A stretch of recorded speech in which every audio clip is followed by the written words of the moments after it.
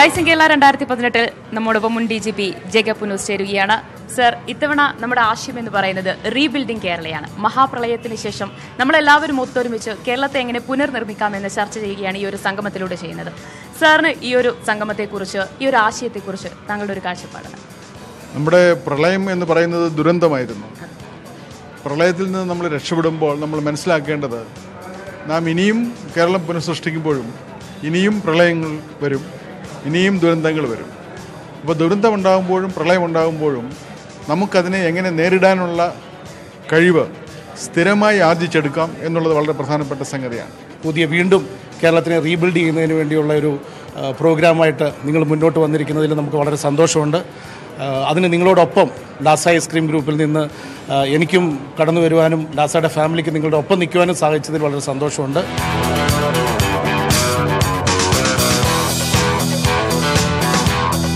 Sir, കേരളത്തിന്റെ പുനർനിർമ്മാണം എങ്ങനെ വേണമെന്നാണ് സാറിന് പറയാൻ? ആദ്യമായി ന്യൂസ് 18ൻ്റെ ഈ റൈസിംഗ് കേരള ഒരു നല്ല തീമാണ്. ഇന്നത്തെ കാലത്ത് ഏറ്റവും കൂടുതൽ ആവശ്യമുള്ള ഒരു വിഷയമാണ് നമ്മളിന്ന് ചർച്ച ചെയ്യുന്നത്. എൻ്റെ അഭിപ്രായത്തിൽ ഈ പ്രളയം ഓരോ മലയാളിക്കും ഒരു പാഠമാണ് നൽകുന്നത്. ആത്യന്തികമായി ഈ പ്രളയത്തിൻ്റെ പ്രധാന കാരണങ്ങളിലൊന്ന് നമ്മളൊക്കെ കാലാകാലങ്ങളായി ചെയ്തു വരുന്ന കുറേയേറെ തെറ്റുകളുടെ ഒരു ഫൈനൽ ഔട്ട്പുട്ടായിട്ടാണ് ഈ പ്രളയം വന്നത്.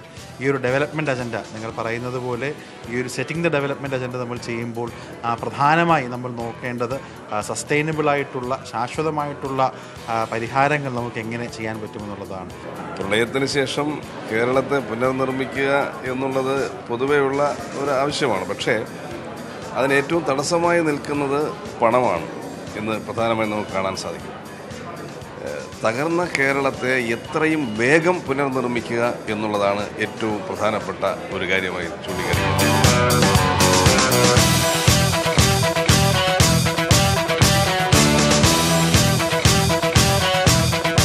നമുക്ക് എന്താണ് സംഭവിച്ചതെന്നത് തിരിച്ചറിയുകയാണ് അതിനകത്ത് പ്രധാനപ്പെട്ട കാര്യം. ആ കേടുപാടുകൾ നീക്കുന്നതിന് ജനങ്ങളെ ഒന്നാകെ ചേർത്തുകൊണ്ട് ഒറ്റ മനസ്സായി പുതിയ കേരളം നിർമ്മിക്കുന്നതിനുള്ള ഒരു പരിശ്രമം ഉണ്ടാകേണ്ടിയിരിക്കുന്നു. റീബിൽഡിംഗ് കേരള എന്ന് പറയുന്നത് ഈ നമ്മുടെ 5 ലക്ഷത്തോളം ആൾക്കാരുടെ വീടുകൾ നഷ്ടപ്പെട്ടതായിട്ട് ഇവിടെ പറയുകയുണ്ടായി. 500 പേരുടെ ജീവൻ നഷ്ടപ്പെട്ടു എന്ന് പറയുകയുണ്ടായി. പൂർണ്ണമായ റീബിൽഡിംഗ് നമുക്ക് ഉറപ്പുവരുത്തണമെന്നുണ്ടെങ്കിൽ ഓരോ വിക്റ്റിമും, ഓരോ ഇരയ്ക്കും ഇങ്ങനെയൊരു സംഭവം നടന്നു, അവൻ്റെ ജീവിതത്തിൽ എന്തെങ്കിലും ഒരു സ്കാർ അതിൻ്റെ ബാക്കി നിൽക്കുന്നു എന്ന് തോന്നൽ വരാത്ത രീതിയിൽ അവരെ സജ്ജരാക്കാനായിട്ട് നമുക്ക് സാധിക്കണം. പ്രളയം നൽകിയിരിക്കുന്ന പാഠങ്ങൾ മറന്നുകൊണ്ടിരിക്കുന്ന ഒരു സമയമാണ്. ആ സമയത്ത് ഇത്തരം ഒരു ന്യൂസ് 18ൻ്റെ നേതൃത്വത്തിൽ ഇത്തരം ഒരു പ്രവർത്തനം നടക്കുമ്പോൾ വീണ്ടും ജനങ്ങളിലേക്ക് ആ ഒരു ഐക്യത്തിൻ്റെയും ഒക്കെ ഒരു ഓർമ്മ സൃഷ്ടിക്കാൻ പറ്റും. അതോടൊപ്പം തന്നെ ഒരു പ്രധാനപ്പെട്ട ഒരു കാര്യം, നമ്മളുടെ ചില കാര്യങ്ങളിലുണ്ടായിരുന്നു. അപ്പം ഞാൻ കണ്ടിരിക്കുന്ന ഒരു കാര്യം, ഈ സഹായം എത്തിക്കുന്നതിൽ ഞാൻ പല സ്ഥലത്തും കണ്ടിരിക്കുന്ന ഒരു കാര്യം, യുവജനത ഒരു വലിയ എക്സ്ട്രാordinary ഇനീഷ്യേറ്റീവ്സ് എടുത്തു. നമ്മൾ ഒരുപാട് അപ്രീഷിയേറ്റ് ചെയ്യാൻ വിട്ടുപോയിരിക്കുന്ന ഒരു കാര്യമാണ്. ആ യുവജനതയെ ഉണർത്തിയെടുക്കുന്നതിൽ ഈ പ്രളയം വലിയൊരു പങ്ക് വഹിച്ചിട്ടുണ്ട്. ഇനിയുള്ള പുതിയ പുനഃസൃഷ്ടിയിലും അല്ലെങ്കിൽ നവകേരള സൃഷ്ടിയിലും യുവജനതയുടെ നേതൃത്വം നമ്മൾ വീണ്ടെടുക്കുകയും അവരതിലേക്ക് വളരെയധികം ഇറങ്ങിത്തിരിക്കുകയും ചെയ്യുന്നൊരവസ്ഥയുണ്ടായിരിക്കും.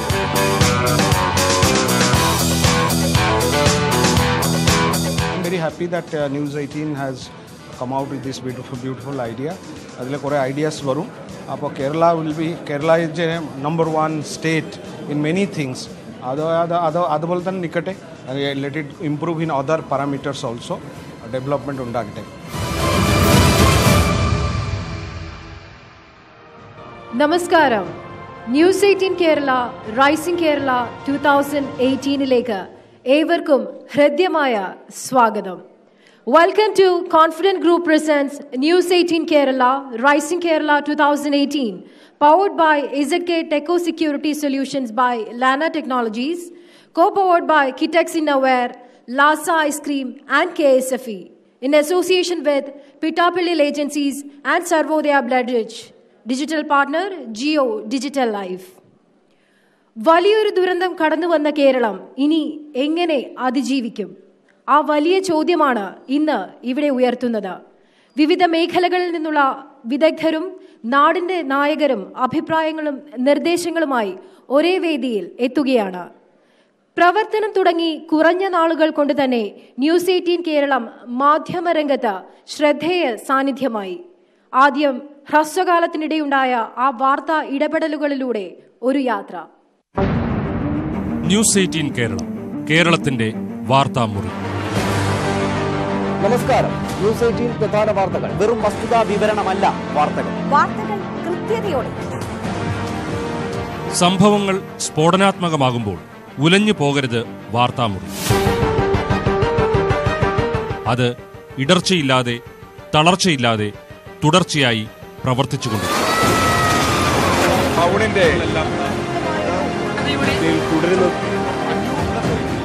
തെറ്റേത് ശരിയേതെന്ന് തെളിച്ച് വിളിച്ചു പറയണം. ദുരിതാശ്വാസ പുനർനിർമ്മാണം ഇന്ന് മഴ പാതിരാവിൽ തുറക്കുന്ന സുപ്രീം കോടതിയുടെ ജനാധിപത്യ നീതിക്കൊപ്പം മലക്കെ തുറക്കണം വാർത്താ ജാലകം. വിധാനസഭയിൽ മുഖ്യമന്ത്രി കസേരയിൽ ജനാധിപത്യത്തിന്റെ വിജയങ്ങൾ വാർത്താമുറികളിലേക്ക് നടന്നു കയറി വരണം. സംസ്ഥാന സർക്കാരിന്റെ വിലയിരുത്തലിൽ നിന്ന് കനത്ത പോളിംഗ് ഭൂരിപക്ഷം വോട്ടൊഴുകി ചെങ്ങന്നൂരിൽ കണ്ടു. ഉയരേണ്ടത് നിസ്സഹായമായ നിലവിളികളല്ല.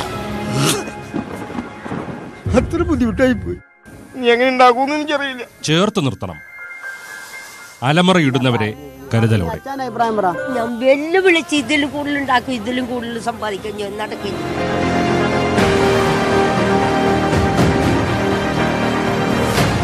ന്യൂസ് 18 വിവിധ ചാനലുകൾ ദൗത്യം ഏറ്റെടുത്തു എന്നത് സന്തോഷകരമായ കാര്യമാണ്. ഭക്തിയും യുക്തിയും ഇരുവശം നിൽക്കുമ്പോൾ വാർത്തയ്ക്കുമുണ്ട് ഒരു നിലപാട് തറ.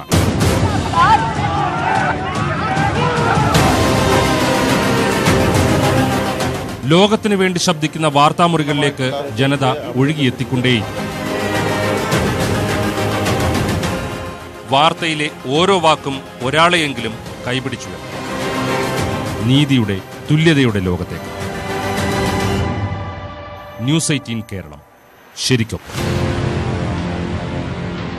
ന്യൂസ് 18 കേരളം. ദുരന്തമുഖത്ത് നിന്ന് കേരളം എവിടെ വരെ എത്തി പരിശോധിക്കുകയാണ് റൈസിംഗ് കേരള 2018. ഉദ്ദേശ ലക്ഷ്യങ്ങൾ വിവരിക്കുന്നതിനും ബഹുമാന്യരായ അതിഥികളെ സ്വാഗതം ചെയ്യുന്നതിനുമായി news 18 Keralam input editor TJ ശ്രീലാലിനെ ക്ഷണിക്കുന്നു. സ്വാഗതം TJ ശ്രീലാൽ. നമസ്കാരം. നമ്മൾ ഒരു മഹാപ്രളയം കടന്നു വന്നിട്ട് 100 ദിവസം പിന്നിടുന്നു. ഈ മഹാപ്രളയത്തിൽ ഏതാണ്ട് 500ഓളം പേർക്ക് ജീവൻ നഷ്ടപ്പെട്ടു. നമ്മൾ അന്ന് ഒത്തുപിടിച്ചില്ലായിരുന്നുവെങ്കിൽ ഒരുപക്ഷെ ഈ ദുരന്തം ഇതിലും എത്രയോ ഇരട്ടിയാകുമായിരുന്നു. 5 ലക്ഷത്തോളം വീടുകൾ തകർന്നു. 5 ലക്ഷത്തോളം കന്നുകാലികൾ ചത്തുപൊങ്ങി. സ്കൂളുകൾ, കോളേജുകൾ, ആശുപത്രികൾ ഇടിഞ്ഞു വീണു. കിലോമീറ്ററുകളോളം റോഡുകൾ തകർന്നു. ഒരുപക്ഷെ നമ്മുടെ ഈ കേരളത്തിൽ ഈ പ്രളയം നേരിട്ടോ അല്ലാതെയോ ബാധിക്കാത്ത ഒരൊറ്റ ആൾ പോലും ഉണ്ടാകില്ല. ഏത് സമൂഹവും വിറങ്ങലിച്ചു നിൽക്കുന്ന ഒരു സമയമായിരുന്നു അത്. പക്ഷേ നമ്മൾ കൈകോർത്ത് നമ്മൾ കടന്നു കയറി.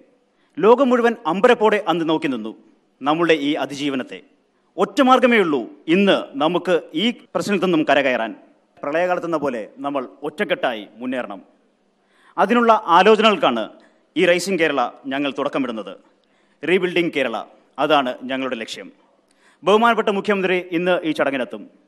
ബഹുമാനപ്പെട്ട പ്രതിപക്ഷ നേതാവ് രമേശ് ചെന്നിത്തല, മറ്റ് രാഷ്ട്രീയ നേതാക്കൾ, വിദഗ്ധർ തുടങ്ങിയവർ അവരുടെ നിലപാടുകളും അഭിപ്രായങ്ങളും നിർദ്ദേശങ്ങളും ഈ വേദിയിൽ ഇന്ന് പങ്കുവയ്ക്കും. ഒപ്പം ഞങ്ങൾ ക്ഷണിച്ചിട്ടുള്ള സാമൂഹ്യ, രാഷ്ട്രീയ, സാംസ്കാരിക മേഖലയിൽ നിന്നുള്ള നിരവധി പേർ ഇവിടെ എത്തിയിട്ടുണ്ട്. പ്രളയം നമ്മൾ മറികടന്നു. ധൈര്യത്തോടെ തന്നെ ഇനി അതിജീവനത്തിനായി അണിചേരണം. ആ ദൗത്യമാണ് ഇന്ന് കേരളത്തിൻ്റെ മുന്നിലുള്ളത്. അതിലേക്ക് ഉള്ള ഒരു ജാലകമാണ് ഞങ്ങൾ ഇന്നിവിടെ തുറക്കുന്നത്. ഇവിടെ എത്തിയിട്ടുള്ള എല്ലാവരെയും ഞാൻ സഹർഷം ഈ പരിപാടിയിലേക്ക് സ്വാഗതം ചെയ്യുന്നു. നന്ദി ശ്രീ TJ ശ്രീലാൽ. ക്രിയാത്മകമായ പ്രതിപക്ഷമാണ് ജനാധിപത്യത്തിന്റെ അടിസ്ഥാന ശില. ഇടത്തും വലത്തും നോക്കാതെ കേരളത്തെ ഒന്നിച്ചു നിർത്താൻ മുഖ്യമന്ത്രിക്കൊപ്പം പ്രവർത്തിച്ചത് പ്രതിപക്ഷ നേതാവ് ശ്രീ രമേശ് ചെന്നിത്തലയാണ്. പ്രതിപക്ഷ നേതാവിന്റെ സന്ദേശം കൈമാറുന്നതിനായി ഡെപ്യൂട്ടി എഡിറ്റർ ശ്രീ അച്യുത് പുന്നേക്കാടിനെ വേദിയിലേക്ക് ക്ഷണിക്കുന്നു. Good evening, ladies and gentlemen. I'm going to speak in English if that's all right. It's when a calamity that strikes your land, that's when you really value good governance. And there can be no good government without a constructive opposition. There were hundreds of stories which came out when the floods hit Kerala. Stories of hope, stories of courage, stories of bravery. But there was one visual which really stuck in my mind. And that was of opposition leader Sri Ramesh Chennithala touring flood-affected areas with Chief Minister Sri Pinarayi Vijayan. And on that day, the two foremost leaders of Kerala showed us that our politicians could stand together for the state.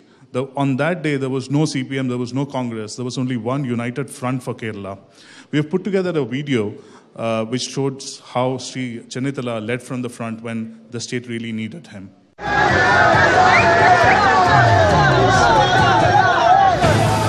ക്രിയാത്മക പ്രതിപക്ഷം എന്താണെന്ന് പ്രവൃത്തിയിലൂടെയും വാക്കുകളിലൂടെയും തെളിയിച്ചയാൾ.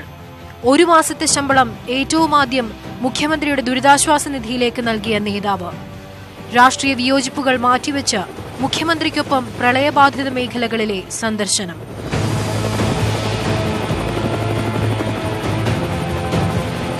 സർക്കാരിനോടുള്ള വിയോജിപ്പുകൾ തുറന്നു തന്നെ പറയുന്ന രാഷ്ട്രീയം.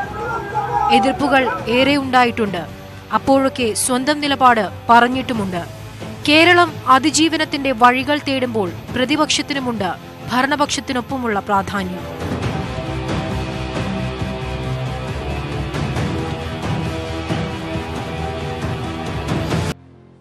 Sri Chennithala unfortunately will not be with us today, but he was kind enough to send us a video message in which he has set out his vision on how we can rebuild Kerala. Rising Kerala 2018 എന്ന പരിപാടിയിൽ പങ്കെടുക്കാൻ എന്നെ ക്ഷണിച്ചിരുന്നു. ഞാൻ സമ്മതിച്ചതാണ്.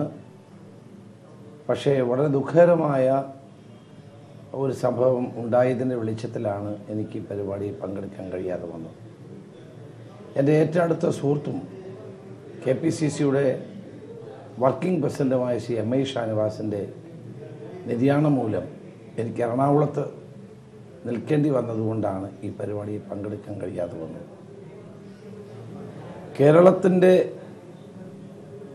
പ്രളയകാലത്ത് നേരിട്ട ബുദ്ധിമുട്ടുകളും പ്രയാസങ്ങളും മനസ്സിലാക്കിക്കൊണ്ട് പ്രളയാനന്തര കേരളത്തിൽ എന്തെല്ലാം ചെയ്യാം എന്നുള്ളതിനെ പറ്റിയാണ് ഇവിടെ ചർച്ച. പ്രളയാനന്തരം കേരളത്തിലെ പ്രളയബാധിത പ്രദേശങ്ങളിലെ വിക്ടിംസ് ആയിട്ടുള്ളവർക്ക് 10,000 രൂപ കുറേ പേർക്ക് കിട്ടി എന്നുള്ളതല്ലാതെ ഒന്നും കിട്ടിയില്ല എന്നുള്ളതാണ് വസ്തുത.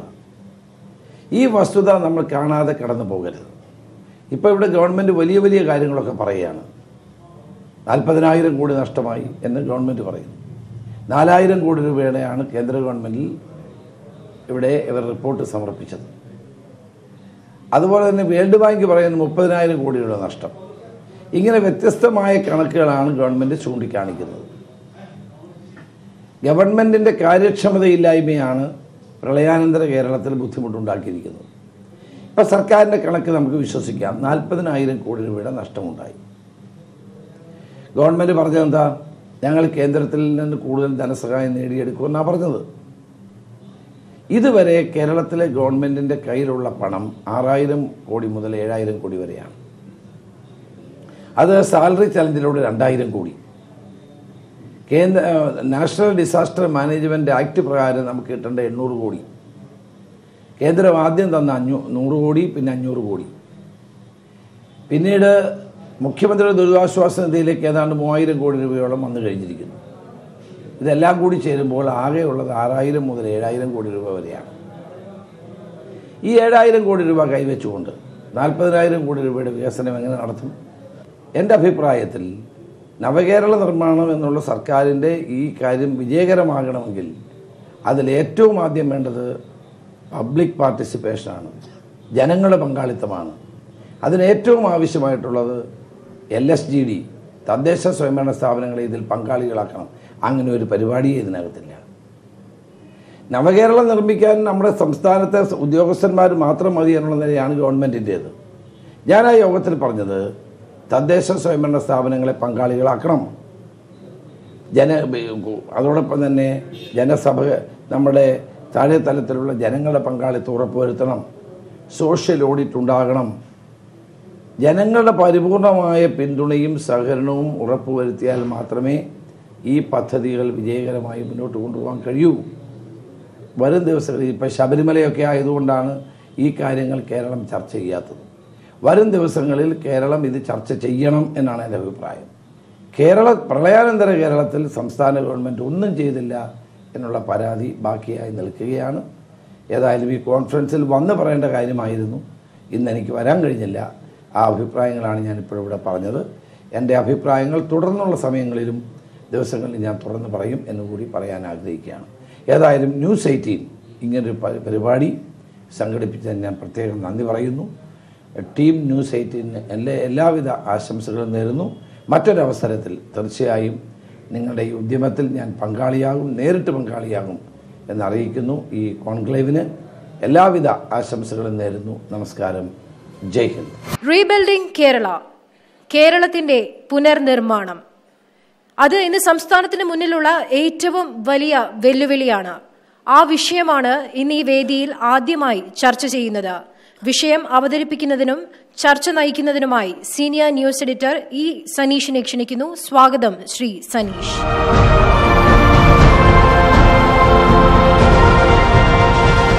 നമസ്കാരം. റൈസിംഗ് കേരള, ഉയർത്തെഴുന്നേൽക്കുന്ന കേരളം. കഴിഞ്ഞ വർഷം ഈ തലവാചകത്തിന് കീഴിൽ നമ്മളിവിടെ ഇരിക്കുമ്പോൾ, ഇവിടെ തന്നെ ഇരിക്കുമ്പോൾ ഉണ്ടായിരുന്ന ഒരു സാഹചര്യത്തിലല്ല ഈ വർഷം നമ്മൾ ഇതേ തലവാചകത്തിന് കീഴിൽ ഇരിക്കുന്നത്. ഉയർത്തെഴുന്നേൽക്കുന്ന കേരളം എന്നത് മറ്റൊരു അർത്ഥമുണ്ടാക്കുന്ന സാഹചര്യം, അവസ്ഥ കഴിഞ്ഞ വർഷത്തിന് ശേഷം ഈ വർഷം റൈസിംഗ് കേരള ഞങ്ങളുടെ പരിപാടി നടക്കുന്ന ഈ ദിവസമാകുമ്പോഴേക്കും ഉണ്ടായിരിക്കുന്നു. പുതിയ അർത്ഥങ്ങൾ ഉണ്ടായിരിക്കുന്ന ഈ സാഹചര്യത്തിലാണ് നമ്മൾ റീബിൽഡിംഗ് കേരള, കേരളത്തിൻ്റെ പുനർനിർമ്മാണം എന്ന കാര്യത്തെക്കുറിച്ച് ഈ പരിപാടിയുടെ ഭാഗമായിട്ടുള്ള ആദ്യ സെഷൻ ചർച്ച ചെയ്യാനിരിക്കുന്നത്.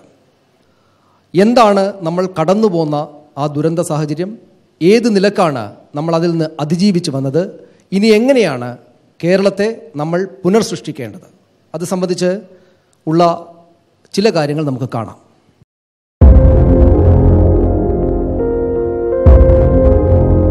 ഇത് ഓഗസ്റ്റ് 15 വരെ ഉണ്ടായിരുന്ന കേരളമല്ല. ഇനി അങ്ങോട്ടുള്ള കേരളവും ഇതാകില്ല. ആ വഴി എന്തൊക്കെയാകണം? ന്യൂസ് 18 കേരളം ഒരുക്കുന്ന റീബിൽഡ് കേരള സെമിനാറിലൂടെ നാടിന്റെ നായകർ ആ ചോദ്യങ്ങൾക്കുത്തരം പറയുകയാണ്. 3 വിഷയങ്ങളിൽ ഊന്നിയാണ് ഈ ചർച്ചകൾ. റീബിൽഡ് വിഷൻ, പുനർനിർമ്മാണ കാഴ്ചപ്പാട്. എന്തായിരിക്കണം ഭാവി കേരളത്തിന്റെ രൂപരേഖ? എന്തു മാറ്റമാണ് ഇനിയുള്ള കേരളത്തിൽ ഉണ്ടാവുക? പഴയ കേരളത്തിലുണ്ടായിരുന്ന ഏതൊക്കെ അസൗകര്യങ്ങളാണ് ഇനി ഇല്ലാതാവുക?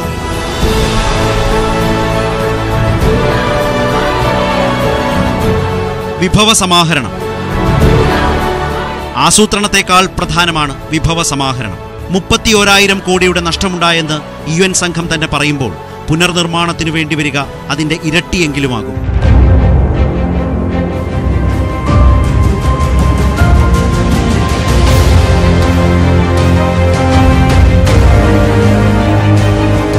എല്ലാം ആദ്യം മുതൽ തുടങ്ങണം. കേന്ദ്രം നൽകുമെന്ന് പറഞ്ഞ പണവും സംസ്ഥാനത്തിന് പദ്ധതികൾക്കായി മാറ്റിവെക്കാൻ കഴിയുന്നതും വേണ്ടതിന്റെ 10-1 പോലും ആകില്ല. ഏതൊക്കെ മേഖലയിൽ നിന്ന് പണം എത്തിക്കാൻ കഴിയും? അതാണ് വലിയ ചോദ്യം. സുതാര്യത. ഇത്ര വലിയ പദ്ധതിക്ക് മുന്നിലേക്ക് ഇറങ്ങുമ്പോൾ ആദ്യം മാറേണ്ടത് സംശയങ്ങളാണ്. സുതാര്യമായും ജനകീയമായും എങ്ങനെ പദ്ധതി നടപ്പാക്കാം? നടത്തിപ്പിനിറങ്ങുന്ന ഉദ്യോഗസ്ഥർക്ക് എങ്ങനെ കൂടുതൽ ഉത്തരവാദിത്ത ബോധം ഉണ്ടാക്കാം? ചുവപ്പ് നാടയുടെ പതിവ് കടുംകെട്ടുകളിൽ എത്ര അയവുണ്ടാകണം? പുതിയതായി മുറുക്കിയെടുക്കേണ്ട കെട്ടുകൾ എന്തൊക്കെ? ജനകീയാസൂത്രണത്തിന്റെയും അയൽക്കൂട്ടങ്ങളുടെയും സ്വയംഭരണത്തിന്റെയും കേരളത്തിൽ വളരെ വേഗം നടന്നെത്താൻ കഴിയുന്ന വഴികളെക്കുറിച്ചുകൂടിയാണ് ഈ ചർച്ച. റീബിൽഡിംഗ് കേരളം, പുതിയ കേരളം, പുതിയ വിഭവങ്ങൾ, പൊതുജന പങ്കാളിത്തം. ന്യൂസ് 18 കേരളം, ശരിക്കൊപ്പം. റീബിൽഡിംഗ് കേരളം, നവകേരള നിർമ്മാണം. ഈ വാക്ക് ഇതിനകം മലയാളികളായിട്ടുള്ള ആളുകൾക്കെല്ലാം പരിചിതമായിട്ടുണ്ട്.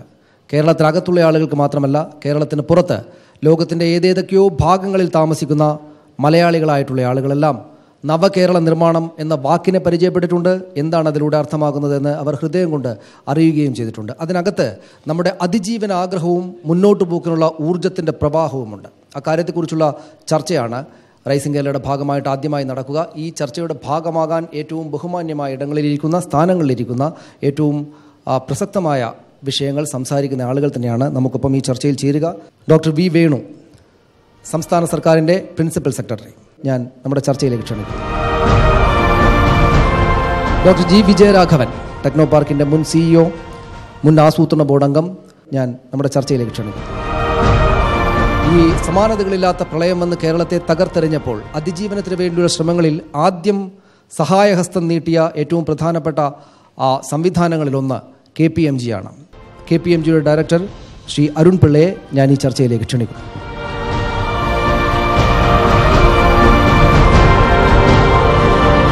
റീബിൽഡിംഗ് കേരള, പ്രളയാനന്തര കേരളത്തിൻ്റെ പുനർനിർമ്മാണത്തിൽ നമ്മൾ എവിടെയാണ് ഇപ്പോഴുള്ളത്? നമ്മൾ എവിടം വരെ എത്തി? എന്തു ചെയ്തു? ഇനിയുള്ള വെല്ലുവിളികൾ എന്താണ്? റീബിൽഡിംഗ് കേരള എന്ന സങ്കല്പം ഇവിടെ മുൻപ് സൂചിപ്പിച്ചതുപോലെ വളരെ കോംപ്ലിക്കേറ്റഡ് ആയിട്ടുള്ള, വളരെ ലോങ് ടേം ആയിട്ടുള്ള വിഷയങ്ങൾ കൈകാര്യം ചെയ്യേണ്ട ഒരു കാര്യമാണ്. അതുകൊണ്ട് തന്നെ നമ്മൾ റീബിൽഡിംഗ് കേരളയെക്കുറിച്ചിട്ടുള്ള ഒരു ചർച്ച ആരംഭിക്കുമ്പോൾ നമുക്കൊരു ടൈം ഫ്രെയിം വെക്കേണ്ടതായിട്ടുണ്ട്. 3 മാസത്തിനുള്ളിൽ ചെയ്തു തീർക്കേണ്ട കാര്യങ്ങൾ, 3 വർഷത്തിനുള്ളിൽ ചെയ്തു തീർക്കേണ്ട കാര്യങ്ങൾ, അതിനുശേഷം കൈകാര്യം ചെയ്യേണ്ട കാര്യങ്ങൾ, അതുപോലെയുള്ള പല സമയപരിധിക്കുള്ളിൽ ചെയ്യേണ്ട കാര്യങ്ങളുടെ ഒരു പട്ടിക തന്നെ റീബിൽഡിംഗ് കേരളയിൽ വരുമെന്നാണ് എൻ്റെ വിശ്വാസം. സർക്കാരിൻ്റെ മുന്നിൽ ഏറ്റവും പ്രധാനമായിട്ടുണ്ടായിരുന്നത് റിലീഫായിരുന്നു. റിലീഫ് എന്ന് പറയുന്നത് ടെക്നിക്കലി സ്പീക്കിംഗ് റീബിൽഡിംഗ് കേരളയുടെ ഭാഗമല്ല. നമ്മൾ നഷ്ടപ്പെട്ടതെന്തോ അതിൻ്റെ ഏറ്റവും പ്രധാനപ്പെട്ട കാര്യങ്ങൾ തിരിച്ചെടുക്കുക, അല്ലെങ്കിൽ ഏറ്റവും ആവശ്യമായ കാര്യങ്ങൾ നൽകുക, ഈ രൂപത്തിലുള്ള ഒരു വലിയ റിലീഫ് എഫേർട്ട് ആദ്യം സർക്കാരിൻ്റെ നേതൃത്വത്തിൽ എല്ലാവരുടെയും പങ്കാളിത്തത്തോടു കൂടി ഏറ്റവും നല്ല രീതിയിൽ കേരളത്തിൽ ഉണ്ടായി. ഇനി വരുന്നത് ഭാവിയിലേക്ക് നമ്മൾ ആലോചിക്കുമ്പോൾ നമുക്ക് ഏറ്റവും ആവശ്യം കൃത്യമായ ഡേറ്റയാണ്. ഇവിടെ പലപ്പോഴും ഒരു വിമർശനം വരുന്നത് 2 മാസമായി 3 മാസമായി എന്തുകൊണ്ട് കാര്യങ്ങൾ നടന്നിട്ടില്ല. അപ്പോൾ എനിക്കിവിടെ പറയാനുള്ളത് കാര്യങ്ങൾ കൃത്യമായി നടക്കുന്നുണ്ട്. United Nations development programme UNDP എല്ലാ ഗ്ലോബലായിട്ട് തന്നെ ഡിസാസ്റ്റർ ഉണ്ടാകുന്ന സ്ഥലങ്ങളിൽ ഓടിയെത്തുന്ന കുറേ അന്താരാഷ്ട്ര സ്ഥാപനങ്ങളുടെ ഒരു കൂട്ടായ്മ അവരുണ്ടാക്കുകയും ഒരു വലിയ ഗ്രൂപ്പ് തന്നെ ഇവിടെ കേരളത്തിലെത്തി നമ്മുടെ ഓരോ ജില്ലയിലും അവർ സന്ദർശിച്ചു. ഓരോ മേഖലയും വളരെ സൂക്ഷ്മമായി പഠിച്ചു. പലതരത്തിലുള്ള ആൾക്കാരുമായിട്ടുള്ള സംവാദങ്ങൾ നടത്തി. ഇതിൻ്റെയൊക്കെ അടിസ്ഥാനത്തിൽ അവർ ഈ അടുത്ത കാലത്ത് യുണൈറ്റഡ് നേഷൻസ് ഡെവലപ്മെൻറ്റ് പ്രോഗ്രാമിൻ്റെ നേതൃത്വത്തിലുള്ള PDNA, post disaster needs assessment, ഈ PDNA ആണ് നമ്മളെ നയിക്കേണ്ട, നമുക്ക് വേണ്ട മാർഗനിർദ്ദേശങ്ങൾ നൽകേണ്ട ഒരു ടെക്നിക്കൽ ഡോക്യുമെൻറ്റ്. ഇത് ലഭിക്കുന്നത് 2 ആഴ്ച മുൻപാണ്. ഈ ഡോക്യുമെൻറ്റിൽ എല്ലാ സെക്ടേഴ്സിനെയും വിശദമായി കൈകാര്യം ചെയ്തുകൊണ്ട് ഏകദേശം 27,000 കോടി രൂപയുടെ നഷ്ടം കേരളത്തിലുണ്ടായി എന്ന ഒരു കൺക്ലൂഷനിലേക്കാണ്. അതാണ് ഫൈനൽ നമ്പർ. നമ്മുടെ കൃത്യമായ നഷ്ടത്തിൻ്റെ കണക്ക്. നമ്മളെ സംബന്ധിച്ചിടത്തോളം ഇതിനേക്കാൾ ആധികാരികമായ ഒരു രേഖയുണ്ടാവില്ല. ശ്രീ വിജയരാഘവൻ, ഇവിടെ നമ്മൾ സാധാരണ മലയാളികൾ എത്ര വലിയ പ്രളയം വന്നതിന് ശേഷവും അവരുടെ സാധാരണമായ വിഷയങ്ങളിലേക്ക്, ഈ രാഷ്ട്രീയമായ വിഷയങ്ങൾ, മറ്റ് പ്രശ്നങ്ങളിലേക്കൊക്കെ കടന്നുപോയി കഴിഞ്ഞു. അതുകൊണ്ട് ഇത് വളരെ മുകൾ തട്ടിലുള്ള ആളുകൾക്ക് നേരാവണ്ണമാണോ കാര്യങ്ങൾ പോകുന്നതെന്ന് സംബന്ധിച്ച് ഒരല്പം വീഴ്ചയുണ്ടായാൽ പോലും ഒരുപക്ഷെ പൊതുജന ശ്രദ്ധയിൽ അത് വരില്ല. അങ്ങനെ നോക്കുകയാണെങ്കിൽ നമ്മൾ നേരാവണ്ണം തന്നെയാണോ, കൃത്യമായ വഴിക്ക് തന്നെയാണോ നമ്മുടെ ഈ പുനർനിർമ്മാണ പ്രക്രിയകൾ പോയിക്കൊണ്ടിരിക്കുന്നത്? ഇതിൽ നേരത്തെ ഡോക്ടർ വേണു പറഞ്ഞതുപോലെ ആ ഇനീഷ്യൽ റിലീഫ് ആൻഡ് റെസ്ക്യൂ ഏരിയയിൽ, ആ ഏരിയയിൽ ശരിക്കും പറഞ്ഞാൽ ഗവൺമെൻറ് സൈഡിൽ ഗവൺമെൻറ് ഉദ്യോഗസ്ഥരും ആ മെഷീനറിയും വർക്ക് ചെയ്തു. പക്ഷെ അതിൽ വലിയൊരു പങ്ക് വഹിച്ചത് ശരിക്കും ഗവൺമെൻറ് അതിനൊരു കോസ്റ്റ് വന്നില്ല. കോസ്റ്റ് എന്ന് പറഞ്ഞാൽ ഉദ്യോഗസ്ഥരുടെ ശമ്പളം മാത്രമാണ്. ബാക്കി എല്ലാം ചെയ്തത് സന്നദ്ധ സംഘടനകളാണ്. നമ്മളൊക്കെ എന്താ പറഞ്ഞ യാതൊരു കമ്മിറ്റ്മെൻറ്റും ഇല്ല എന്ന് പറയുന്ന ടെക്നോ പാർക്ക് ജീവനക്കാർ, IT ജീവനക്കാർ, അവരെല്ലാം ഒരുപാട് കോൺട്രിബ്യൂട്ട് ചെയ്തു. തിരുവനന്തപുരത്തൊക്കെ തന്നെ ആദ്യത്തെ ട്രക്ക്, തിരുവനന്തപുരത്ത് നിന്ന് പോകുന്ന 2 ട്രക്കുകൾ അൺബോർഡ് തിരുവനന്തപുരം എന്ന് പറഞ്ഞ ഗ്രൂപ്പിൽ നിന്ന് പോകുന്നത്. അത് ഗവൺമെൻറ്റുമായിട്ട് ബന്ധമില്ല. പക്ഷേ അതേ സമയത്ത് അതിൽ IAS ഓഫീസേഴ്സ് ഇൻവോൾവ് ആണ്, IPS ഓഫീസേഴ്സ് ഇൻവോൾവ് ആണ്. അതുപോലെ തന്നെ ആ ഒരു പീരീഡിൽ വന്നൊരു കൂട്ടായ്മ, ഒരു IAS ഓഫീസർ ഒരു IPS ഓഫീസറിൻ്റെ ഒരു ചാക്ക് കൊടുക്കുന്ന അപ്പുറത്ത് നിൽക്കുന്ന ഒരു കോൺസ്റ്റബിൾ IPS ഓഫീസറും ഒരു IT ഒരുമിച്ച് വർക്ക് ചെയ്ത് ചെയ്യുന്നു. ആ ഒരു കൂട്ടായ്മ, ആ ഒരു ഒരുമിച്ച് നിന്ന ഒരു ഇത് ശരി കേരളത്തിനൊരു വലിയൊരു സ്ട്രെങ്ത്. അത് ശരിക്കും ആരും പ്രതീക്ഷിക്കാതെ. ഞാൻ പല രക്ഷകർത്താക്കൾ പറയുന്നത് കേട്ടു, എൻ്റെ മോൻ ഇത്രത്തോളം കമ്മിറ്റ്മെൻ്റ് ഉണ്ടെന്ന് ഞാൻ വിചാരിച്ചിട്ടില്ല എന്ന് പറയുന്ന ആൾക്കാർ. ശരിക്കും പറഞ്ഞാൽ ഒരു അണ്ടർസ്റ്റാൻഡിങ് വൺ സെൽഫ് കേരളത്തിൻ്റെ ഒരു സ്ട്രെങ്ത് ആയിരുന്നത്. പക്ഷേ എന്തുകൊണ്ടോ അത് കഴിഞ്ഞപ്പോൾ ശരിക്കും ആദ്യത്തെ 2-3 ദിവസം അല്ലെങ്കിൽ ഒരാഴ്ചത്തെ ഒരു എഫേർട്ട് കഴിഞ്ഞപ്പോൾ ചില പാർട്ടികളുടെ പോഷക സംഘടനകൾ അവർ ചെയ്ത ഈ ഗ്രൂപ്പിനെ കുറച്ചൊന്ന് പുറകോട്ട് വലിച്ചു. കാരണം ഈ പോകുന്നതിന് പണ്ട് തമിഴ്നാട്ടിൽ നടന്നതുപോലെ അവരുടെ സ്റ്റിക്കർ ഒട്ടിക്കുക, അല്ലെങ്കിൽ അവരത് എടുത്തുകൊണ്ട് പോയി അവർക്ക് താല്പര്യമുള്ള സ്ഥലത്ത് കൊണ്ടുപോയി കൊടുക്കുക. ഇതൊരു ഓപ്പൺ ചർച്ചയാണ്, നമ്മളെല്ലാം മനസ്സിലാക്കേണ്ട പറയുന്നതാണ്. അങ്ങനെ വന്നപ്പോൾ കുറേ ആൾക്കാർ പുറകോട്ട് പോയി. പക്ഷെ പിന്നെ അവർ പറഞ്ഞ് ഞങ്ങളുടെ രീതിയിൽ ചെയ്തോളാം എന്ന് പറഞ്ഞിട്ട് ഒരുപാട് പേര് പ്രൈവറ്റായിട്ട് പോയി, എന്നിട്ടും അത് കണ്ടിന്യൂ ചെയ്തു. പക്ഷേ കഴിഞ്ഞ ഒരു മാസമായിട്ട് എനിക്ക് തോന്നുന്നു കേരളത്തിൻ്റെ മുഴുവനും കിടന്ന് കറങ്ങുന്ന ശബരിമലയായിട്ട് മാറിയിരിക്കുക. മറ്റതിലൊന്നും ഒരു താല്പര്യമില്ലാത്തൊരു രീതി. അപ്പോൾ ഈ റീബിൽഡിങ് കേരള എന്നുള്ള ഈ ഒരു ഒരു ബിൽഡിംഗ് എ ന്യൂ കേരളയിലേക്ക് മാറണം. കാരണം റീബിൽഡിംഗ് എന്ന് പറഞ്ഞാൽ 27,000 കോടി രൂപയുടെ നഷ്ടം, അതിന് 27,000, 30,000, 40,000 രൂപയുടെ കോടി കിട്ടിയാൽ തിരികെ പഴയ കേരളത്തിന് ചെയ്യേണ്ട ഒരു നല്ലൊരു അവസരമാണ് ഒരു പുതിയ കേരളം സൃഷ്ടിക്കുക. നവകേരളം എന്ന് പറഞ്ഞാൽ ആ ഒരു സൃഷ്ടിക്കാൻ വേണ്ടിയിട്ട് ഒരുപാട് മാറ്റങ്ങൾ വേണ്ടി വരും. നമ്മുടെ ഇന്ന് പ്രവർത്തിക്കുന്ന രീതി, നമ്മൾ ചിന്തിക്കുന്ന രീതി, നമ്മൾ ഈ പറയുന്ന ഹോളി കൗസ് ഉണ്ട്, അത് ബ്രേക്കപ്പ് ചെയ്യണം. നമ്മളൊക്കെ പലരും കൊണ്ട് നടക്കുന്ന പഴയ ബാഗേജ് ഉണ്ട്, അത് ഷെഡ് ചെയ്യണം. അത് അടുത്ത റൗണ്ടിൽ ഞാൻ പറയാം. പക്ഷേ ഡെഫിനറ്റായിട്ട് നമുക്കൊരു അവസരമാണ്. Every calamity is an opportunity for growth എന്നുള്ള രീതി നമ്മൾ എടുക്കുക. അങ്ങനെ എടുക്കുന്ന ഒരുപാട് പേര് ഞാൻ ഇന്ന് സമൂഹത്തിൽ കാണുന്നുണ്ട്. അങ്ങനെ ഒരു ഇതിലേക്ക് പോകാൻ സാധിക്കുകയാണെങ്കിൽ ഈ ഓപ്പർച്യൂണിറ്റി വളരെ നല്ല ഒരു പുതിയ കേരളത്തിന് നമുക്ക് കൊണ്ടുവരാൻ സാധിക്കുമെന്നുള്ളതിൽ യാതൊരു സംശയമില്ല. അതാണ് ശ്രീ അരുൺ പിള്ള, നിങ്ങൾക്ക് ഈ മേഖലയിൽ രാജ്യാന്തരമായ അനുഭവ സമ്പത്തുള്ള ആളുകളാണ്. ഈ കേരളത്തിൻ്റെ പ്രളയത്തെ ഏത് നിലക്കാണ് നിങ്ങൾ മനസ്സിലാക്കിയിരിക്കുന്നത് എന്ന് വെച്ചാൽ, അദ്ദേഹം പറഞ്ഞതുപോലെ നമ്മൾക്ക് ഒരു റിപ്പയർ ചെയ്യുകയല്ല, നമ്മളൊരു പുതിയ കാര്യത്തെ സൃഷ്ടിക്കുകയാണ്. അത് ചെയ്യാൻ KPMG-യുടെ ഒരു വിഷൻ എങ്ങനെയാണ്? സോ റീക്രിയേറ്റിംഗ് കേരള എന്നുള്ള വിഷൻ തന്നെയാണ് KPMG-ക്കും. അതാണ് ഞങ്ങളുടെ ഇന്ത്യ ചെയർമാൻ അരുൺ കുമാറും ഫസ്റ്റ് കമ്മിറ്റ്മെൻറ്റ്. ഈ ഫ്ലഡ്സ് നടന്നു കഴിഞ്ഞപ്പോൾ ഗവൺമെൻറ് ഓഫ് കേരളയ്ക്ക് സപ്പോർട്ട് ചെയ്തതും KPMG സപ്പോർട്ട് ചെയ്യാമെന്നുള്ളതും എന്താ രീതിയിലും ഞങ്ങളെ സപ്പോർട്ട് ചെയ്തുകൊണ്ടിരിക്കുന്നുമുണ്ട്. 2-3 റിക്വയർമെൻറ്റ്സ് ആയിരുന്നു ഇനീഷ്യലി സ്റ്റാർട്ട് ഓഫ് ചെയ്ത്. വൺ ഇസ് ഫണ്ടിങ് ഓപ്പർച്യൂണിറ്റീസ് നോക്കുക എന്നുള്ളതായിരുന്നു. അപ്പോൾ അതിനു വേണ്ടിയിട്ടാണ് നമ്മൾ ലോകമൊത്തമായിട്ടുള്ള മലയാളികളിൽ നിന്നും എന്ത് സോഴ്സ് ഓഫ് ഫണ്ട്സ് നമുക്ക് ജനറേറ്റ് ചെയ്യാൻ പറ്റുമെന്നും അതിനുവേണ്ടിയിട്ടാണ് ക്രൗഡ് ഫണ്ടിങ് പ്ലാറ്റ്ഫോം എന്ന് പറഞ്ഞിട്ടൊരു ഓപ്പർച്യൂണിറ്റി ക്രിയേറ്റ് ചെയ്തത്. അത് 2-3 ക്രൈറ്റീരിയ ഉണ്ട് അതിനകത്ത്. Damaged houses, damage schools, life stock. Doctor വേണുവിൻ്റെ feedback അനുസരിച്ച് ഇൻകോർപ്പറേറ്റ് ചെയ്തുകൊണ്ട് ഞങ്ങൾ അന്നത് ലോഞ്ച് ചെയ്ത് കഴിഞ്ഞപ്പോൾ അതിൽ നിന്നും ആൾക്കാർക്ക് കാണാം എന്തൊക്കെ ഡാമേജസ് ഉണ്ട്, അതിലോട്ട് സ്പെസിഫിക് ആയിട്ട് കോൺട്രിബ്യൂട്ട് ചെയ്യാൻ പറ്റും എന്നുള്ളത്. രണ്ടാമത് ഞങ്ങൾ നോക്കുന്നത് ഇപ്പോൾ ഇതര ഒരു ചെറിയ സ്പെസിഫിക് സോഷ്യൽ ഇമ്പാക്റ്റ് വരുത്തുന്ന ചില ഏരിയകളുണ്ട്. ഇന്ത്യയിൽ നിന്ന് പല സ്റ്റേറ്റുകളും സോഷ്യൽ ഇമ്പാക്റ്റ് ബോണ്ട്സ് ലോഞ്ച് ചെയ്തിട്ടുണ്ട്. ഏതെങ്കിലും ഒരു സ്പെസിഫിക് സോഷ്യൽ കോസ്റ്റ് എടുത്തിട്ട് ആ കോസ്റ്റിനെ മാനേജ് ചെയ്യാൻ വേണ്ടിയിട്ടും ആ കോസ്റ്റിനെ ഫണ്ട് ചെയ്യാൻ വേണ്ടിയിട്ടും ഇൻ്റർനാഷണൽ ഫണ്ടിങ് ഏജൻസീസ് ഉണ്ട് ഗ്ലോബലി. അപ്പോൾ USAID പോലത്തെ. അപ്പോൾ ആ സ്പെസിഫിക് ഓപ്പർച്യൂണിറ്റി നമ്മൾ ഐഡൻറ്റിഫൈ ചെയ്തുകൊണ്ട് ഗവൺമെൻറ്റിൻ്റെ ഒപ്പം നിന്ന് എന്ത് ചെയ്യാൻ പറ്റും എന്നുള്ളതാണ് ഞങ്ങളടുത്ത് നോക്കുന്നത്. ഇപ്പോൾ PDNA റിപ്പോർട്ട് വന്നു എന്ന് പറയുന്നു.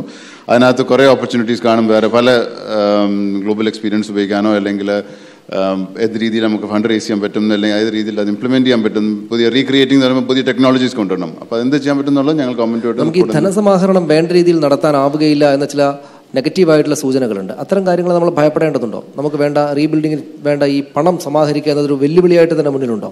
ഇല്ല, പണം എടുക്കാൻ നമുക്ക് എടുക്കുന്നതിനല്ല പ്രോബ്ലം. ഏത് ഓപ്പർച്യൂണിറ്റിക്ക് ഉപയോഗിക്കണം, ഏത് കോസ്റ്റിന് ഉപയോഗിക്കണം എന്നുള്ള. അതിപ്പോൾ ഗവൺമെൻറ്റിന് PDNA റിപ്പോർട്ട് കിട്ടി കഴിഞ്ഞപ്പോൾ അവർക്കൊരു ഐഡിയ ഉണ്ട് എവിടെ വരുന്നു എന്നുള്ള അംശം. It's A big report. അപ്പോൾ അതും സ്റ്റഡി ചെയ്ത് കഴിയുമ്പോൾ അതിന് സ്പെസിഫിക് ഓപ്പർച്യൂണിറ്റി കണ്ടു കഴിഞ്ഞാൽ വേറെ enough funds, globally funds support ചെയ്യാൻ രീതിയിൽ നമുക്ക് ഇഷ്ടംമാതിരി ഓപ്പർച്യൂണിറ്റീസ് ഉണ്ട്. അത് ഏത് ഓപ്പർച്യൂണിറ്റി ആണെന്നുള്ളത് ഗവൺമെൻറ് പറഞ്ഞു കഴിയുമ്പോൾ നമുക്ക് അതനുസരിച്ച് ചെയ്യാം. ഡോക്ടർ വേണു, നമുക്ക് ഈ സമയത്തിനകത്ത് ഈ കെട്ടിടങ്ങൾ നിർമ്മിക്കുന്നത് സംബന്ധിച്ച് പുതിയ പല ആശയങ്ങളും പ്രത്യേകമായ ആശയങ്ങളുമുണ്ടോ? ഇത് 100 വർഷത്തിനിടക്കാണെങ്കിലും ഇങ്ങനെ ഒരു ദുരന്തം, വലിയ ദുരന്തം ഉണ്ടാകാവുന്ന ഒരു നാടാണ് എന്ന് തെളിഞ്ഞ സ്ഥിതിക്ക് ആ നിലക്കുള്ള ഈ പുതിയ നിർമ്മിതികളിലെല്ലാം തന്നെയും ഏത് നിലക്കുള്ള മാറ്റം ഉണ്ടാക്കാമെന്നാണ്. അത്തരം കാര്യങ്ങൾ ആലോചിച്ചിട്ടുണ്ടാവില്ലേ? എന്തായാലും റീബിൽഡിംഗ് കേരളയുടെ അടിസ്ഥാന ഒരു ദർശനം എന്ന് പറയുന്നത് ബിൽഡ് ബാക്ക് ബെറ്റർ. അപ്പോൾ ബിൽഡിംഗ് എന്നുള്ള ഒരു കുറച്ചും കൂടെ വലിയ അർത്ഥത്തിൽ കാണണം. അതായത് നമ്മൾ നഷ്ടപ്പെട്ടു പോയ കെട്ടിടങ്ങൾ തിരിച്ച് പുനർനിർമ്മിക്കുക എന്നുള്ള അർത്ഥത്തിലല്ല. എന്തിനേയും നമ്മൾ പുനർനിർമ്മിക്കുമ്പോൾ അത് നയസമീപനങ്ങളാവാം, അത് കെട്ടിടങ്ങളാകാം, നമ്മുടെ പബ്ലിക് ഇൻഫ്രാസ്ട്രക്ചർ ആകാം. എന്തിനേയും നമ്മൾ കാണേണ്ടത് ഇതൊരവസരമാണ്, മുൻപ് ചെയ്തതുപോലെ ചെയ്യാനുള്ള ഒരു കാര്യമല്ല, ഭാവിയിലേക്ക് മുന്നോട്ട് മുൻകരുതലോടുകൂടി അല്ലെങ്കിൽ അടുത്ത ഭാവി തലമുറയ്ക്ക് നമ്മൾ എന്താണ് നൽകേണ്ടത് എന്ന ഉത്തമമായ ഉത്തരവാദിത്തോടു കൂടി വേണം സമീപിക്കേണ്ടത്. ഇതാണ് റീബിൽഡിംഗ് കേരളയുടെ അടിസ്ഥാന ശില. നമ്മൾ വളരെ ആധുനികമായിട്ടുള്ള ഇനി അപകടം ഉണ്ടാകാതിരിക്കാനുള്ള ഒരു പുതിയ നയസമീപനങ്ങൾ ഇങ്ങോട്ട് മുന്നോട്ട് വെക്കുകയാണെങ്കിൽ, എന്ന് വെച്ചാൽ നിങ്ങൾ ഇതുവരെ വീട് വെച്ച സ്ഥലത്ത് അതേ തരത്തിലുള്ള വീട് ഇനി നിർമ്മിക്കാൻ സാധിക്കുകയില്ല എന്ന് അങ്ങോട്ട് പറയുമ്പോൾ അതോട് എതിർത്ത് നിൽക്കുന്ന ഒരു മനോഭാവം തന്നെയാണല്ലോ നമുക്ക് ഇപ്പോഴും ഉള്ളത്. അതെങ്ങനെ മാറ്റിയെടുക്കാനാണ്? ഇല്ല, അതിൽ ശരിക്കും ഈ ഒരു കാര്യങ്ങളിൽ കുറേ മാറ്റം വേണ്ടി വരും. ചില സ്ഥലങ്ങളിൽ വീട് കെട്ടാൻ പറ്റില്ല, പകരം അടുത്തൊരു കോളനി സെറ്റപ്പ് ചെയ്യുക. പക്ഷെ ഇതിനൊക്കെ കാലം പ്രധാനമുള്ളത് മലയാളിയുടെ മനസ്സ് മാറണം, രാഷ്ട്രീയക്കാരുടെ ആറ്റിറ്റ്യൂഡ് മാറണം. കാരണം യാതൊരു നാണവും ഇല്ലാതെ മിക്കവാറും എല്ലാ രാഷ്ട്രീയ പാർട്ടികളും ഈ പ്രശ്നം കഴിഞ്ഞ് ഉടനെ ഹർത്താലുകൾ വന്നു. ചിലത് കേന്ദ്രത്തിനിടയിൽ, ചിലത് സംസ്ഥാനത്തിനെതിരെ, യാതൊരു കുഴപ്പമില്ലാതെ ഹർത്താൽ. ശരിക്കും പറഞ്ഞാൽ മനസാക്ഷിയോട് മനസ്സ് തൊട്ട് നമുക്ക് ആ സമയത്ത് ഒരു ഹർത്താൽ പാടില്ല എന്നുള്ള സമയത്ത് ഹർത്താൽ വന്നു. ആ ഹർത്താൽ കാരണം ചെയ്ത ദോഷം വളരെ ഹൈ. രണ്ടാമത്തെ ഒരു മൈൻഡ് സെറ്റിലൊരു മാറ്റം എന്ന് പറയും, നമ്മൾ ഇതിൻ്റെ അകത്ത് പ്രധാനപ്പെട്ട ഫോക്കസ് ചെയ്യേണ്ട ഒരു വീടുകളൊന്ന്, മറ്റേത് ലൈവ്ലിഹുഡ്. ചെറിയ ബിസിനസ്സുകൾ, കൃഷി. നമുക്ക് കൃഷിക്കാരൻ അയാൾക്ക് താല്പര്യമുള്ള സാധനം കൃഷി ചെയ്തോട്ടെ. ഇന്ന് റബ്ബറിൽ ജോലി ചെയ്യുന്ന ആൾക്കാർ, ഇന്ന് തേയിലയിൽ ജോലി ചെയ്യുന്ന ആൾക്കാർ ആരും മലയാളികളല്ല. വോട്ട് കാണും, അതിലൊക്കെ ജോലി ചെയ്യുന്ന വെളിയിൽ. ഇപ്പോൾ റബ്ബറിൽ ജോലി മലയാളി കിട്ടുന്നില്ല, വെളിയിൽ നാൾ വന്നിട്ട്. അതേ സമയത്ത് കുറേ കൂടെ ഹൈ വാല്യൂ ഈൽഡിങ് ക്രോപ്സ് വരികയാണെങ്കിൽ, കുറേ കൂടെ നല്ല വരുമാനം കിട്ടുകയാണെങ്കിൽ, കുറേ കൂടെ ഓട്ടോമേറ്റഡ് ആയിട്ട് കാര്യങ്ങൾ ചെയ്യാമെങ്കിൽ, ഇവിടെ തിരുവനന്തപുരത്തൊക്കെ നമ്മൾ ചെയ്തതിൽ ഒരുപാട് മറ്റേ സ്കിൽ അഗ്രികൾച്ചറൽ ടെക്നീഷ്യൻസ് എന്ന് പറഞ്ഞ ആൾക്കാർ ഇറങ്ങി. കാരണം അവർ പാൻറ്റും ഷർട്ടും ഒക്കെ ഇട്ട് പോകുന്നു. അപ്പോൾ ആ രീതിയിലൊരു അഗ്രികൾച്ചറിൽ ഒരു ചേഞ്ച് ഒന്ന്. രണ്ടാമത്തെ കാര്യം. മൂന്നാമത്തെ വളരെ പ്രധാനപ്പെട്ടത് നമ്മുടെ ഹയർ എഡ്യൂക്കേഷൻ രംഗം. ഹയർ എഡ്യൂക്കേഷൻ രംഗം ഇതിന് കിട്ടിയൊരു അവസരമാണ്. ഹയർ എഡ്യൂക്കേഷൻ രംഗത്തൊരു മാറ്റം വരണം. കാരണം ഇന്ന് നമ്മുടെ രാഷ്ട്രീയ നേതാക്കന്മാരും പ്രധാനപ്പെട്ട ഉദ്യോഗസ്ഥരും അവരെ മക്കളെ കേരളത്തിൽ പഠിപ്പിക്കുന്നില്ല, കേരളത്തിന് പുറത്തു വിട്ടാൽ പഠിക്കുന്നത്. കാരണം ഇവിടുത്തെ കോളേജുകളിൽ ഒന്നും എക്സലൻസ് ഇല്ല. കാരണം അധ്യാപകർക്ക് പഠിപ്പിക്കാൻ വയ്യ. യൂണിവേഴ്സിറ്റികൾ രാഷ്ട്രീയക്കാർക്കും മറ്റും വേണ്ടി, ഞാൻ രാഷ്ട്രീയക്കാരെ മൊത്തം ചെയ്ത് പറയുന്നല്ല, പക്ഷേ fact is that higher education തകർന്നിരിക്കുകയാണ്. ഒരു 5-10 വർഷത്തിനകം അതിലൊരു മാറ്റം വരുത്തിയില്ലെങ്കിൽ കേരളത്തിലെ university system will become irrelevant. ഇത് 100 വർഷത്തിനിടയിലാണ്, നമുക്ക് ആർക്കും പരിചയമില്ലാത്ത കാര്യമാണ്. ഇതിൽ നിന്ന് പാഠം ഉൾക്കൊണ്ട് ഏത് നിലക്കായിരിക്കണം നമ്മൾ മുന്നോട്ട് പോകുന്നതെന്ന്, ഈ പറയുന്ന കെട്ടിട നിർമ്മാണത്തിലടക്കം, വിദ്യാഭ്യാസമടക്കം, നമുക്ക് നമ്മുടെ കുട്ടികൾക്ക് പരിചയമേ ഇല്ലാത്തൊരു സംഭവമായിരുന്നു പ്രളയം. അപ്പോൾ അതിലടക്കം ഒരു വിഷൻ ചേഞ്ച് എങ്ങനെ ഉണ്ടാക്കണമെന്നാണ്. അതിൽ ഈ ഏറ്റവും താഴെ തട്ടിലുള്ള ആളുകളെ എങ്ങനെ ഉൾക്കൊള്ളിക്കാമെന്നാണ്. അവർക്ക് പരിചിതമില്ലാത്ത കാര്യമാണ് പുതിയതായിട്ട് ആവശ്യപ്പെടേണ്ടി വരിക. അത്തരം കാര്യങ്ങളെക്കുറിച്ച് ആലോചിക്കുന്നുണ്ടാകുമോ KPMG? അത്തരം ആ മേഖലകളിലേക്ക് കൂടെ നിങ്ങളുടെ കാഴ്ചയെത്തുമോ? അപ്പോൾ ജോബ് ജനറേഷൻ എന്ന് പറയുന്ന ഒരു ഇമ്പോർട്ടൻ്റ് ആസ്പെക്റ്റ് ആണ്. ഇപ്പോൾ ഏത് സ്ഥലത്താണെങ്കിലും വെള്ളപ്പൊക്കം ഉണ്ടായ ഭാഗങ്ങളിൽ നിന്നും തിരിച്ചു വരുന്ന ആൾക്കാർക്കും സാർ നേരത്തെ പറഞ്ഞ പോലെ ജീവിക്കാനുള്ളൊരു മാർഗം അതിനുണ്ടാക്കുക എന്നുള്ളതും ഒരു ഇമ്പോർട്ടൻറ്റ് ഫാക്ടറാണ്. ആൻഡ് ഇമ്പോർട്ടൻറ്റ് ഫാക്ടർ എന്ന് പറയുമ്പോൾ ഇപ്പോൾ സ്കിൽസ് ആൻഡ് എഡ്യൂക്കേഷൻ എന്ന് പറയുന്ന പോലെ തന്നെ അതിനകത്തും ഞങ്ങൾ പറയുന്നത് ലോകത്ത് പല രാജ്യങ്ങളിലും ഇതേപോലെ സാഹചര്യങ്ങളിൽ സസ്റ്റൈനബിലിറ്റി ഉപയോഗിച്ചോ, സസ്റ്റൈനബിലിറ്റിക്ക് എക്സ്പേർട്സ് ഉണ്ടാവണം. ഇതിപ്പോൾ നമ്മൾ സസ്റ്റൈനബിലിറ്റി എന്ന് പറഞ്ഞാൽ സസ്റ്റൈനബിലിറ്റി ചെയ്യാൻ വേണ്ടി ആൾക്കാർക്ക് ഇന്ത്യയിൽ ഉണ്ടാവണം, ഇല്ല കേരളത്തിലുണ്ടാവണം. അതിന് വേണ്ടിയിട്ടുള്ള ഒരു long term plan, short term plan immediate ആയിട്ടും വേണം എന്താ ചെയ്യാൻ പറ്റുന്നത് എന്നുള്ളത്. പക്ഷേ അത് long term plan should be there. ഇത് അതിനകത്തുള്ള സ്കിൽഡ് റിസോഴ്സസിനെ കൊണ്ടുവരിക. അങ്ങനെ കൊണ്ടുവന്ന് കഴിയുമ്പോൾ ആൾക്കാരും കുറേ അക്സെപ്റ്റ് ചെയ്യും. എന്താണെന്ന് വെച്ചാൽ അവർക്കും കാണാം, അതിൻ്റെ ബെനിഫിറ്റ്സ് കാണാം, അവർക്കൊരു ലൈവ്ലിഹുഡ് അതിൽ നിന്ന് ഉണ്ടാവുന്നുമുണ്ട് ആ ഒരു പ്രത്യേകിച്ച് ആക്ടിവിറ്റിയിൽ നിന്നും. അങ്ങനെ വരുമ്പോൾ ലോവർ ലെവലിൽ നിന്നും സപ്പോർട്ട് ഉണ്ടാവും എന്നുള്ളതാണ് ഞങ്ങളുടെ പ്രതീക്ഷ. ശ്രീ വിജയരാഘവൻ, ഇവിടെ താങ്കൾ ആദ്യം സൂചിപ്പിച്ച ഈ ചെറുപ്പക്കാരുടെ പങ്കാളിത്തം, നമ്മുടെ നാട്, ഇവിടെ ഇരിക്കുന്ന ആളുകളെല്ലാം പരിചയമായിരിക്കുന്നത് നമ്മുടെ രാഷ്ട്രീയ പാർട്ടികളുടെ അതിൽ അറ്റാച്ച്ഡ് ആയിട്ടുള്ള അല്ലെങ്കിൽ അത്തരം സന്നദ്ധ സംഘടനകൾക്കകത്ത് അറ്റാച്ച്ഡ് ആയിട്ടുള്ള ചെറുപ്പക്കാരാണ്. ഇതല്ലാത്ത കുറേ ആളുകൾ ഒന്നിച്ചങ്ങ് വന്നു വർക്ക് ഫോഴ്സിനകത്ത് നിന്ന്, ഈ ടെക്നിക്കൽ IT ഫീൽഡിൽ നിന്നൊക്കെ. അത്തരം ആളുകളെ ഉൾക്കൊള്ളാവുന്ന ഒരു ആലോചന ഈ റീബിൽഡിംഗ് കേരള പുനർനിർമ്മാണ പ്രക്രിയയിൽ ഏർപ്പെടുന്ന സർക്കാരിൻ്റെ ഭാഗത്തു നിന്നൊക്കെ ഉണ്ട് എന്നൊരു തോന്നൽ താങ്കൾക്കുണ്ടോ? ശുഭാപ്തി വിശ്വാസം? അതിൽ പലപ്പോഴും ഗവൺമെൻറ്റിന് വിളിക്കുമ്പോഴത്തേക്ക് ഓർഗനൈസ്ഡ് ആയിട്ടുള്ള ഗ്രൂപ്പ്സിനെ ഗവൺമെൻറ്റിന് വിളിക്കാൻ നോക്കും, അൺഓർഗനൈസ്ഡ് ഗ്രൂപ്പ്സിനെ വിളിക്കാൻ വളരെ ഡിഫിക്കൽട്ടാണ്. പക്ഷേ എനിക്ക് തോന്നുന്നു സജഷൻസിനുള്ള ഇത് പ്ലാനിംഗ് ബോർഡിൻ്റെ ഭാഗത്ത് നിന്ന് ചെയ്തിട്ടുണ്ട്, ഐഡിയാസ് വരാനും മറ്റുമായിട്ടുള്ള. ഇതിൻ്റെ അകത്ത് ശരിക്കും നോക്കുകയാണെങ്കിൽ നമ്മൾ വളരെ എന്താ പറയുന്ന ഒരു അൺപാർട്ടിസൺ എന്നുള്ള രീതിയിൽ നോക്കുകയാണെങ്കിൽ ഗവൺമെൻറ് എടുത്ത സ്റ്റെപ്സ് കറക്റ്റ്. ഒരു പുതിയ കേരളത്തിന് എല്ലാവരും കൂടെ, ഒരു പാർട്ടിയോ ഒരു ഗ്രൂപ്പ് ഓഫ് പാർട്ടീസ് വിചാരിച്ചാൽ നടക്കില്ല. ഇത് ഒരുമിച്ച് നമ്മൾ എല്ലാവരും കൂടെ നിന്നാൽ മാത്രമേ നടക്കൂ. രാഷ്ട്രീയ പാർട്ടികൾക്ക് അകത്തടക്കം ഈ ചർച്ച നടക്കേണ്ടതാണ്. നടക്കുന്നുണ്ടാകുമോ ഇപ്പോൾ? രാഷ്ട്രീയ പാർട്ടികളുടെ ഇടയ്ക്ക് ഇപ്പോൾ ശബരിമല മാത്രമേ ഉള്ളൂ, വേറെ ഒന്നുമില്ല. ശരിക്കും പറഞ്ഞാൽ അതിലൊരു മാറ്റം വരണം. ഇത് കേരളത്തിൻ്റെ ഏറ്റവും വലിയ ഇഷ്യൂ അല്ല. ഇത് ഇഷ്യൂ ആണെന്ന് പക്ഷേ it is not the biggest issue. കേരളത്തിൻ്റെ ഫ്യൂച്ചർ ഒരു വലിയൊരു ഇതാണ്. ആ കേരളത്തിൻ്റെ ഫ്യൂച്ചറിന് വേണ്ടിയിട്ട് ഒരു പൊളിറ്റിക്കൽ കൺസെൻസസ് വരണം. ഇവിടെ എനിക്ക് ഇതിൻ്റെ അകത്ത് പോസിറ്റീവായിട്ട് ഞാൻ കണ്ട 2-3 കാര്യങ്ങൾ. ഒന്ന്, ഈ പീരീഡിൽ അത്രയും മുഖ്യമന്ത്രി കേന്ദ്രത്തിന് ചീത്ത പറഞ്ഞിട്ടില്ല. പാർട്ടിക്കാർ പറഞ്ഞാണ്, ദാറ്റ്സ് ഓക്കെ. പക്ഷേ CM പറഞ്ഞിട്ടില്ല. കേന്ദ്രത്തിന് ഡയറക്റ്റായിട്ട് കുറച്ച് കുറ്റം പറഞ്ഞിട്ടില്ല. ഓപ്പോസിഷനും ഗവൺമെൻറ് ഒരുമിച്ചായിരുന്നു. പക്ഷേ കുറച്ച് കഴിഞ്ഞപ്പോഴത്തേക്ക് അത് മാറി. ആ മാറ്റം നല്ലതല്ല. അതുപോലെ തന്നെ ഞാൻ നേരത്തെ പറഞ്ഞ പോലെ മൈൻഡ് സെറ്റ് മാറ്റം. ഹർത്താലുകളൊക്കെ പണ്ടത്തെ കാര്യം. ഇപ്പോഴതൊന്നും ശരിക്കും പറഞ്ഞ ഹർത്താൽ ഈ നമ്മളിങ്ങനെ കിടന്ന് തുപ്പണതിന് ഇക്വലൻ്റാണ്. കാരണം വേറെ ബാധിക്കും നമ്മളെയാ.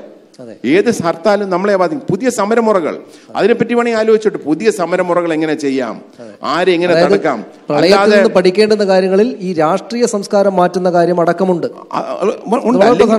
രാഷ്ട്രീയ സംസ്കാരം മാറ്റിയില്ലെങ്കിൽ കേരളം മാറൂല. കാരണം പൊളിറ്റീഷ്യൻസ് ഇപ്പോൾ പലരും പ്രൈവറ്റായിട്ട് പല കാര്യങ്ങളും സമ്മതിക്കുന്നുണ്ട്. പബ്ലിക്കായിട്ട് സമ്മതിക്കാൻ ബുദ്ധിമുട്ടാണ്. പിന്നെ മക്കളൊക്കെ ഓരോ സ്ഥാനങ്ങളായി കഴിയുമ്പോൾ മക്കൾ പറയുന്നത് കേൾക്കുന്നുണ്ട്, കുറേ മാറ്റങ്ങളും വരുന്നുണ്ട്. പക്ഷേ ഡെഫിനറ്റ് ആയിട്ടും ഒരു മാറ്റം കേരളത്തിന് വരണം. അതിനൊരു അവസരമാണ്. ഈ അവസരം നമ്മൾ നഷ്ടപ്പെടുത്തുന്നതാണ് എൻ്റെ ആഗ്രഹം. ഇനി വിശിഷ്ടാതിഥികൾക്കുള്ള മെമന്റോ നൽകുന്നതിനുള്ള സമയമാണ്. അതിനുവേണ്ടി ന്യൂസ് 18 കേരളം എഡിറ്റർ ശ്രീ രാജീവ് ദേവരാജിനെ വേദിയിലേക്ക് ക്ഷണിക്കുന്നു.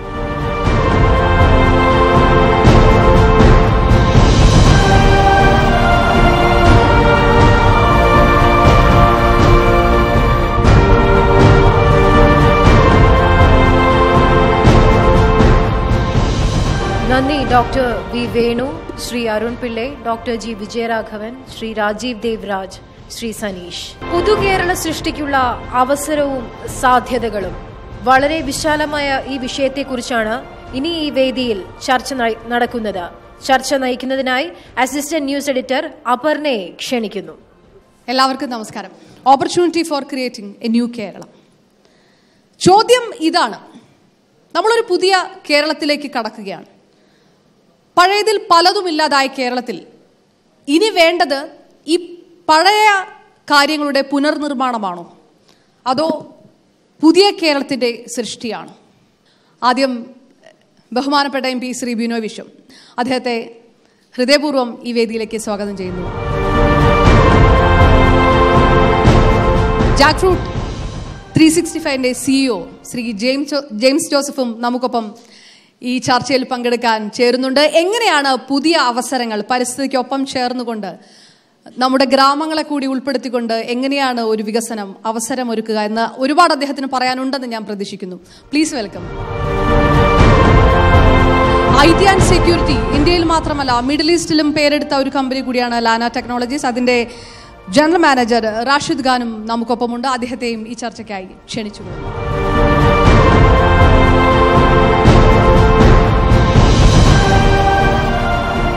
എന്താണ് താങ്കൾ ഒരു പുതിയ കേരളത്തിന്റെ നിർമ്മാണ സാധ്യത, തുറക്കുന്ന അവസരം എങ്ങനെയാണ് കാണുക? എനിക്ക് സംശയമില്ല, ഒരു പുതിയ സാധ്യതയുടെ വാതിൽ ഇവിടെ തുറക്കപ്പെട്ടിട്ടുണ്ട്. പക്ഷെ എനിക്ക് ആശങ്കയുമുണ്ട്. ആ വാതിലിലൂടെ നമ്മൾ മുമ്പോട്ട് പോകുമോ, അത് ഏറ്റവും അടുത്ത അവസരത്തിൽ നമ്മൾ ആ വാതിൽ കൊട്ടിയടയ്ക്കുമോ എന്ന് നിർബന്ധമായും ഞാൻ വിശ്വസിക്കുന്നു. ആ വാതിൽ കൊട്ടിയടയ്ക്കാൻ പാടില്ല എന്ന്. അതിലേക്ക് കടക്കും മുമ്പ് എനിക്കൊരു വാചകം പറയാൻ താല്പര്യമുണ്ട്. അത് News 18ൻ്റെ ഈ സംരംഭത്തെ പറ്റിയാണ്.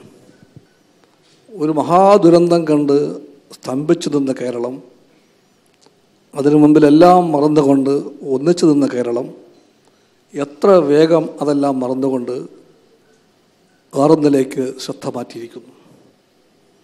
ഇത് കേരളത്തിൻ്റെ ഭാവിക്ക് ഒട്ടും ഗുണകരമല്ല. വിശ്വാസങ്ങൾ തീർച്ചയായിട്ടും വലുതാണ്. അവിടെ അഭിപ്രായങ്ങൾ പറയാം, സംവാദങ്ങൾ വേണം, അതൊക്കെ ശരിയാണ്.